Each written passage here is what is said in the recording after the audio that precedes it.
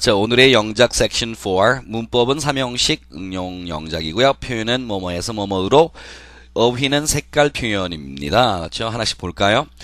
Grammar oriented 문법편. 뭘 하고 있습니까? 별로 아무것도 안 해요. 그냥 시간을 보내고 있습니다. 삼형식의 기본 형태들이죠. 이런 표현 아주 쉽게 갑니다. What are you doing? Nothing particular, nothing special 가능하죠. I'm just killing time. 그냥 시간 보내고 있습니다. 이렇게 된 것이죠. 그렇죠? 삼형식에서는 별로 문법이 워낙 안정된 문법이어서 문법에 대한 것들을 이렇게 강조할 것은 없습니다. 하나 강조한다면 목적어 자리는 명사의 자리죠. 그래서 이 목적어 자리에 들어갈 수 있는 명사에 해당하는 명사 상당 어구가 어떤 것인가? 어떤 것이 있을까요? 일반 명사, 대명사, 그 다음에 준동사 중에서는 부정사와 동명사가 명사 상당 어구니까는 목적어 자리에 들어갈 수 있겠죠. 그 다음에 명사구 혹은 명사절 물론 넣을 수가 있을 겁니다. 자, 그런데 이런 그 명사 상당 어구들은요, 그 순위가 있다는 점을 아십니까? 앞선 순위가 있어요. 일반 명사하고 대명사. 이 둘 중에 더 앞선 순위는 뭘까요? 대명사를 더 앞선 순위라고 봅니다. 일반 명사 아닙니까? 이렇게 생각하는 사람이 있는데요. 일반 명사는 사실상은 진중하지 못한 그런 어구로 볼 수 있거든요. 왜냐하면 배신을 할 수 있다는 겁니다. 명사 플러스 명사가 나열되게 되면 그 앞명사는 이미 벌써 더 이상 그 명사의 성질을 잃어버리고 형용사로 품사 전성이 돼버리는 경우가 있죠. 그런 경우 많이 볼 수 있죠. 예를 들어서, 오막의 연극 이렇게 봅시다. Five acts, 막은 act라고 이야기하거든요. Five acts play가 되거든요. 오막이니까 five acts 아닙니까? 아닙니다. 그렇죠? 자, s를 떼고 단수 처리해야 돼요. 그 이유가 뭡니까? 명사와 명사가 부딪히면 그 앞에 나오는 명사는 더 이상 명사의 성질을 잃어버리고 보조적 개념의 형용사로 변해버리죠. 그러면 명사가 형용사 됐다는 것은 명사의 원래 특성 중에 하나인 단수 복수의 수를 가진다는 것인데 그거를 잃어버린다는 걸 의미하죠. 그래서 더 이상 이 act에는 형태만 명사이지 형용사란 품사를 지니게 됩니다. 그래서 five acts play가 맞지 five acts play는 아니죠. 그렇죠? 10살 먹은 소년 또 대표적이죠. A 10 years old boy가 아니고요. years 복수를 쓸 수 없습니다. 10살 먹은이 소년이란 명사를 꾸며주니까 전체가 형용사 구죠. 그 안에 있는 year 명사도 결국에 형용사로 품사 전성된 거예요. 그렇다면은 a 10 year old boy 뭐 이런 식이 돼야 되겠죠. 그렇죠? 그 점을 생각해 주시기 바랍니다. 그래서 명사에도 이렇게 그렇죠? 명사에도 순위가 있다는 점입니다. 그래서 대명사는 형태상으로 보더라도 항상 그 순위가 명사이기 때문에 그래서 순위가 앞선 순위를 보죠. 이 순위를 따져놓는 것은 나중에 우리가 그 동사의 종류 쪽에 가면 아주 중요하게 한번 다룰 때가 있을 겁니다. 그 다음에 준동사 중에서는 부정사고 동명사가 둘 다 그렇죠? 동사를 명사로 바꾼 것일 수는 있지만 둘 중에 앞선 순위에 있는 것은 동명사입니다. 부정사는 세 가지의 품사가 명사, 형사, 부사가 있어서 이것도 진중하지 못하거든요. 그래서 항상 그 명사를 써야 될 자리, 즉 주어 자리나 목적어 자리에서는 이 부정사가 동명사에 밀립니다. 그래서 저한테 첫 문장 들었던 분은 잘 아시겠지만 부정사가 주어 자리에 들어간 거 상당히 어색하게 처리한다고 말씀드렸죠. 그렇게 그래서 문장을 쓰지 않는다고 말씀드렸습니다. To master English difficult 이런 경우가 대표적인데요. 자, to master English 왜 영어처럼 보이죠? 하지만은 자, 어떤 미국인도 그렇게 쓰는 사람이 없습니다. It is difficult to master English. 그래서 뒤로 아예 돌려버리죠. 그렇죠? 하지만 동명사는 굉장히 자연스럽거든요. Mastering English is difficult. 아무리 주어가 길어도 동명사를 이끌면 안정됐다 봅니다. Mastering English within a year is almost impossible. 이런 경우도 아주 자연스럽습니다. 하지만 부정사는 아닌 이유가 거기겠죠. 또 다른 경우를 본다면 전치사가 목적을 취하는 경우에서 이 전치사가 그 뒤에 자 동명사를 목적으로 취하는 이유가 부정사도 분명히 명사인데 동명사가 앞선 순위에 있기 때문에 동명사를 취해버리는 것이죠. 그런 경우를 보더라도 자 확인할 수 있는 경우죠. 자 2번 들어갑니다. 어젯밤에는 정말 무서운 꿈을 꾸었습니다. Last night I had a horrible dream. 자 공포스러운 그런 무서움을 의미할 때는 horrible이 맞아요. 자, horrible dream. terrible는요, 그렇죠? 자, 그래서 끔찍한 꿈을 꾸었다. 그러니까는 그런 공포하고 상관없는, 예를 들어서 뭐 고스톱 쳐갖고 한 방에 뭐 500만 원 잃었다. 이런 거는 공포하고는 다른 거거든요. 그렇죠? 그런 경우는 terrible dream이 맞겠지만, 그렇죠? 무서운 꿈, horrible dream. 그리고 깨어나서 보니 and when I awoke, 그렇죠? 온통 식은땀 투성이었다 되는데 식은땀은 영어로 night sweat. 그렇죠? 밤에 이제 악몽에 의해서 흘러나오는 식은땀은 night sweat이라고 하고요. 일반적인 경우에 이제 흐르는 그런 식은땀은 chilled sweat이라고 합니다. chilled, chilled sweat. 그래서 I found myself all in a night sweat 이렇게 처리가 되죠. 그래서 나 자신이 뭐뭐 하는 것을 발견했다. 즉 깨어보니 그런 상태였다. 이렇게 결과를 이야기할 때 이때는 find 목적어 목적격보에 이 어떤 형식을 쓴다는 점. 그렇죠? 이런 여기에 대한 감각도 있어야 되겠죠. 깨어보니 유명해져 있더라가 대표적이죠. Right? 깨어져 보니 유명해져 있더라. When I awoke, I found myself famous. 이런 형태를 여기서 그대로 쓰시면 됩니다. 자, 꿈은 그런 그 식은땀은 night sweat을 알겠는데 왜 여기서 in입니까? 라는 사람이 있죠. 그런 의문을 한번 가져봐야 되겠죠. 이때 in은 착용 전치사입니다. 자, 착용 전치사 in. 그러니까 옷 같은 거 이런 것들 착용이죠. 착용 전치사 in과 그 다음에 입다른 동사인 wear 같은 것은 이 목적으로 취할 수 있는 그 boundary가 굉장히 넓습니다. 그러니까 옷을 입다 물론 다 쓸 수 있죠. 그러니까 뭐 그런 경우도 마찬가지고요. 향수를 뿌리다도 wear 써요. 그렇죠? 이 wear perfume. 화장을 하다도 물론 wear makeup이죠. 그래서 굉장히 광범위합니다. 그러니까 몸에 붙어 있을 수 있는 것은 전부 다 wear 쓴다 보시면 되거든요. 그러니까는 식은땀을 흘리다도 마찬가지 wear a night sweat이 되겠죠. 그래서 여기서는 하나의 보호자리에 사용되는 형용사 구를 만들기 위해서 전사 in a night sweat 됐고요. 온통의 개념을 만들려고 all을 썼던 거죠. So I found myself all in a night sweat. 이런 표현 제가 여러분이라면 보여보겠습니다. 3번부터는 이제 동종 목적어죠. 그녀는 밝게 웃었다. She smiled a bright smile. 뭐 이렇게 꼭 쓸 필요가 있습니까? 다양성이에요. 무슨 이야기인가 하면 그녀는 밝게 웃었다. She smiled brightly. 쓸 수 있죠. 그런데 꼭 사람이 빵만 먹고 살 수 없듯이 다양화시키고 그 다음에 문장을 좀 더 systematic하게 만들기 위해서 이러한 어떤 선택을 하는 겁니다. 그래서 smile a smile 동사와 같은 어떤 그 형태 같은 그 어구를 사용하는 목적어를 동종 목적어라고 그러죠. 그래서 she smiled a bright smile. 그는 한바탕 크게 웃었다. 여기서는 수식어과 hearty를 볼 필요가 있는데요.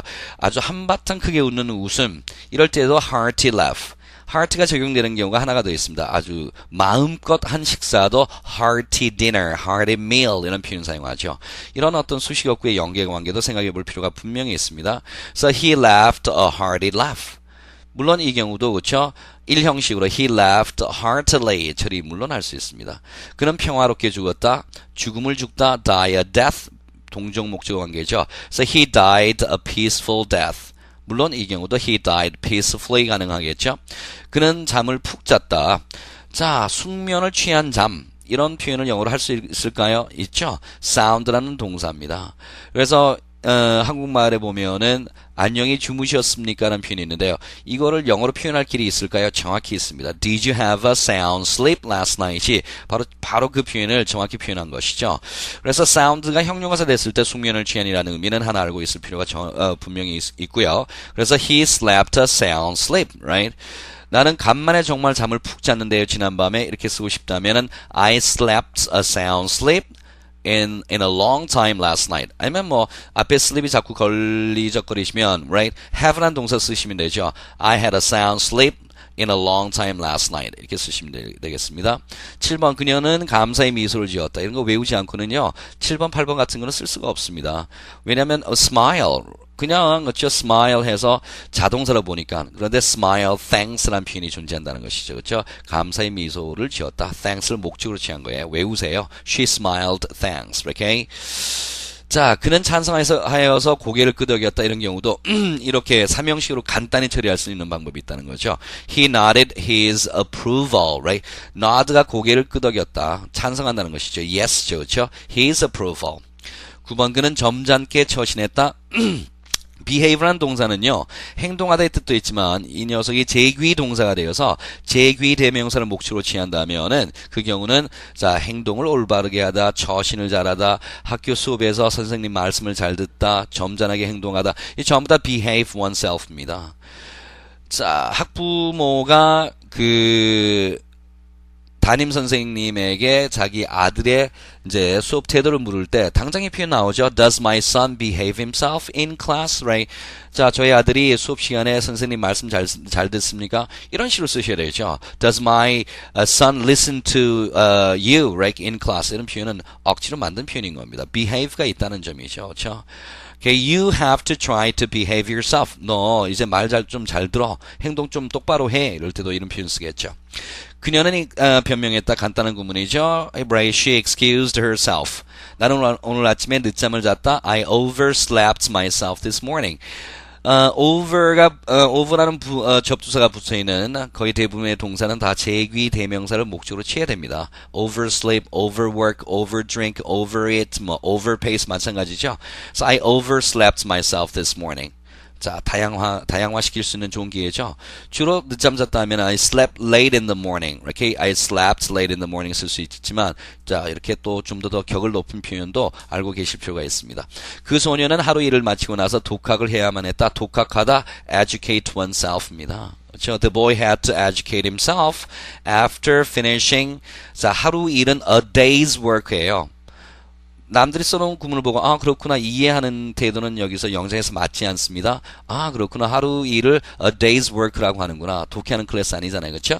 a day's work 이런 경우는 입에 붙여놓아야 됩니다. 그래서 하루 일을 마치고서 after finishing his day's work. Okay? 저는 운전을 독학으로 배웠습니다. 독학했습니다. 이렇게 한다면은 I educated myself 전차 뭘 쓸까요? in입니다. I educated myself in driving. I educated myself in English. 뭐 이런 표현 쓸 수 있겠죠.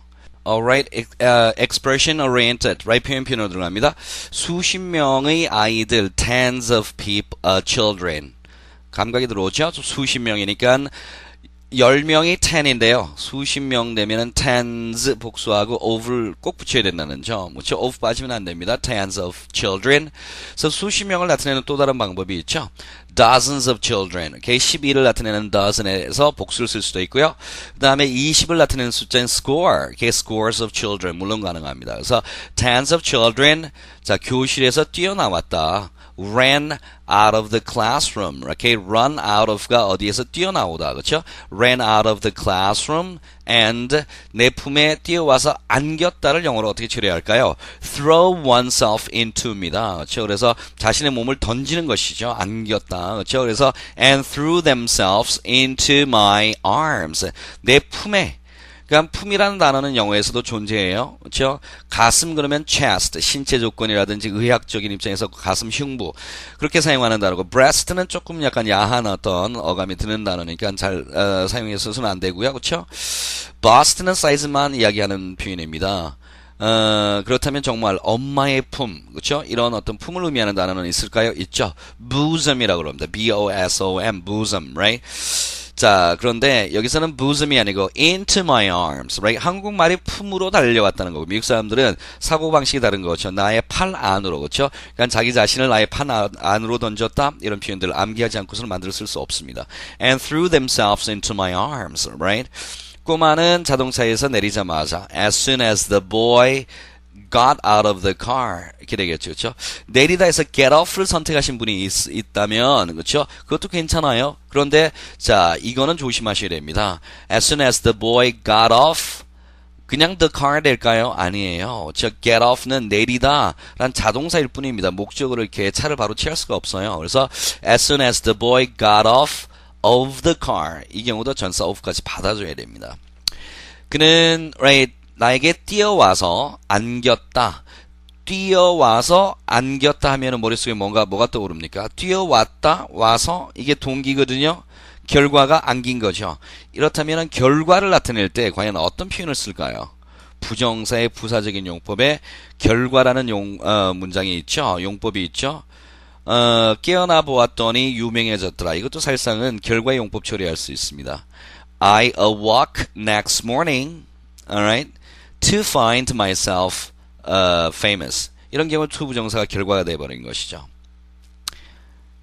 그는 성장하여서 he grew up. 그래서 20살이 되었다. to be 20. alright. 20살이 되기 위해서가 아니죠. 성장한 것이 아니라 grew up 한 결과가 to be 20 years. right. 이렇게 되는 것이죠. 그렇죠? 자, 그렇다면 그런 형식을 써봅시다. He ran, 그는 달려와서 to throw himself into my arms. 이렇게 되는 거죠. 자, 그 다음에 어휘편입니다. 그렇죠? vocabulary oriented. 내 눈동자는 검은색입니다. 그렇죠? My eyes are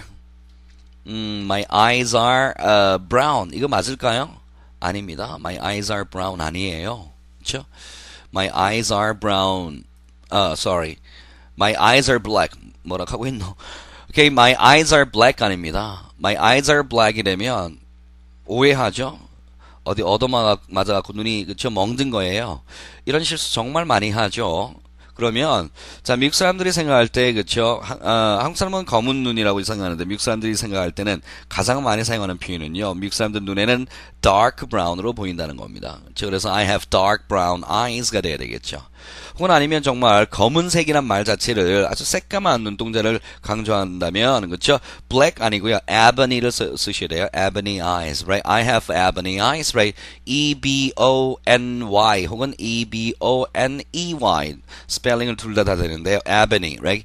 자, 그래서 I have ebony eyes, right? She has ebony eyes 이렇게 사용합니다. 피부가 흰 편이시네요.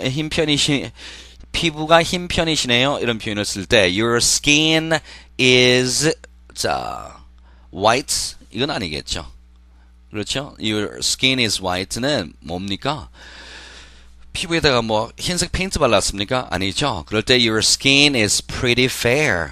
그렇죠? fair. 그래서 피부가 그렇죠? 아주 밝은 편이다 할 때 your skin is pretty fair. 정해진 표현이죠.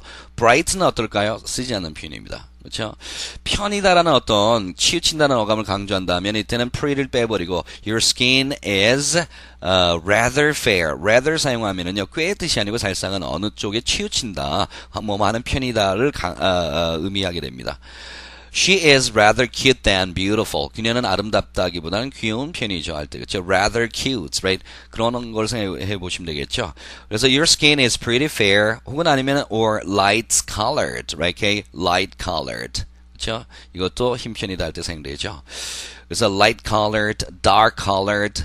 Your skin is pretty dark. 이렇게 쓰면 이제 그 반대가 되겠죠. 그래서 녹음은 or light colored까지 다 들어갔죠. 즉 이런 의미로 해석해 주면 되겠습니다. 이때 or는 so your skin is pretty fair or light colored. 즉 light colored다. 둘 중에 하나만 쓰셔도 상관이 없고요. 그렇죠? 자, 여기까지입니다. 이번 주 수업은 이렇게 해서 이제 마치게 되네요. 그렇죠? 답 올리고요. 그다음에 다음 주에 할 첫 시간 것도 지금 올릴 테니까 보고 주말 동안에 연습하시기 바랍니다. 감사합니다. Thank you very much.